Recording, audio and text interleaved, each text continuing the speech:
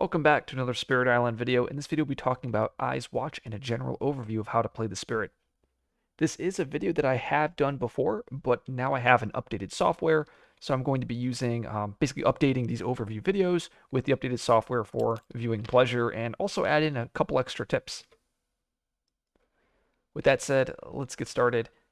So Eyes Watch is going to start with 2 presence in the highest number jungle. So the placement of those jungles on your board is going to be critical when selecting a board. We'll talk about that more in video 4 where we talk about board selection. The playstyle is it's a heavy defensive spirit that will also get some fear.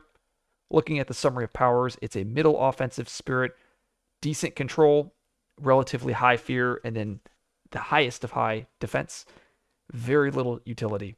And that's spread across your 4 cards here. I kind of see Boon of Watchful Guarding. I know they're putting it as defense, but I could see this as being utility. And then Abductions is damage. And Eerie Noises is control. And Whispered Guidance, I believe they consider Dahan movement as control as well. Flipping the spirit board over, we have a special rule. It says Dahan Trust the Watchers. It says after one of your powers adds defend to a single land, gather up to 1 Dahan into that land. So it says powers. So that's going to include your innate, going to include your uniques, and also any minors or majors you pick up. This special rule is my favorite thing about Eyes because it's so unique, and you'd think it would be very minimal, but it's so important to the strategy of the spirit. Whenever I'm using a defensive power, I automatically get to gather an invader, or not invader, a Dahan into that land. And it's very fun to use, it's really cool, and it creates a very interesting Dahan movement puzzle. Looking at the innate, it says Mischief and Sabotage. It is a fast power sacred site. You must target invaders. This is a mistake that I've made multiple times where I'll choose to use this power in an empty land just so I can use that special rule, Dahan Trust, to gather a Dahan into an adjacent land. So an example would be if I'm trying to gather a Dahan into my F4, there's no invaders there. So I can't use this innate to defend that land to then gather a Dahan, because remember, I have to target a land with invaders, and that's very important. Looking at the specifics of the innate, the first tier, it is 1 moon, 2 plant. You get 1 fear, defend 2. 2 moon, 3 plant, you get defend 4. And this defend 2 lines up nicely into the typical explorer town. And the defend 4 lines up very nicely into the town city. And you see the town city a lot of times against Scotland on the coast. The town explorer lines up really nicely into most adversaries. Sweden, Russia, those are the exceptions. The third threshold is 2 moon, 2 air, 4 plant. You get 3 fear and now defend 6. That defend 6 is going to light up nicely into explorer town city. That's the typical city build. And then finally the 3 moon, 3 air, 5 plant. That massive 5 fear, and then the defend 12. Overall, I really like this innate. If I had to complain about something, I wish this second tier gave me 2 fear, and I think this final tier has a little bit too much fear, but that's just me nitpicking. I think it's a pretty balanced innate overall.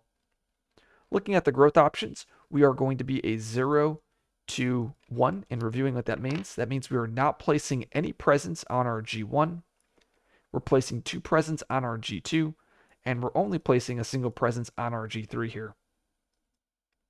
Now, there are different growth patterns. I'm not going to cover the others in this video, but what that means is our tracks have to be balanced for a 0 to 1 spirit.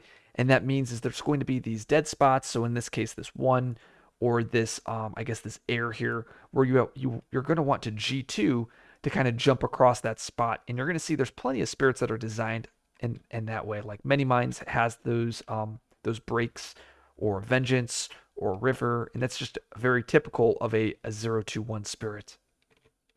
Now your Reclaim, you're going to be gaining energy in a power card.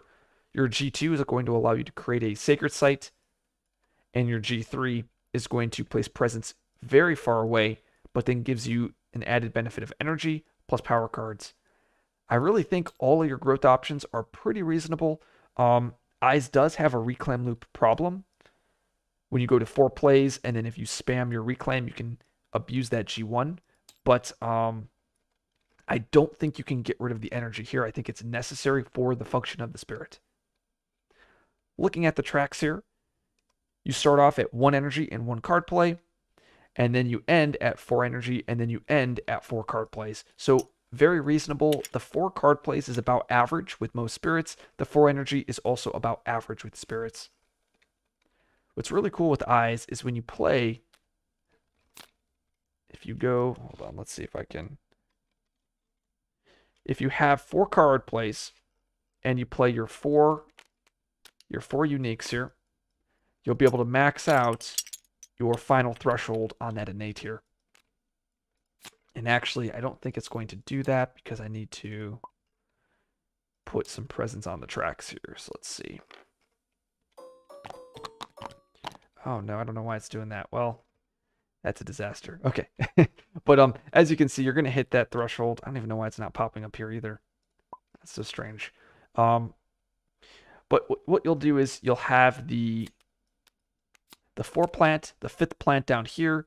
You'll have 1, 2, 3 air, and then you'll have the 3 moon. Now this is going to cost a total of 3 energy, and on reclaim you only get 1 energy from top track plus 1 energy from your reclaim option.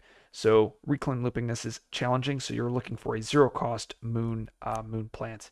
But really, I like to utilize the strategy where I rush down bottom track and then try to spam and hit this innate, because getting 5 fear a turn, plus you're getting a fear from Whispered Guidance and Abductions, so that's usually around 5, 6, 7 fear a turn, and 7 fear a turn, and then you're also killing buildings, which is going to give you even more fear. And in solo, you're just going to plow through the fear deck. Overall power level, I currently have eyes as rated 14. 14 out of a total of 68 spirits, and that includes Nature's Incarnate stuff. So eyes is definitely one of the strongest spirits in the game. I mean, 14 is very high, and that's mainly because the defensive tools line up very well into pretty much every adversary, and the fear allows you to blitz through that fear deck.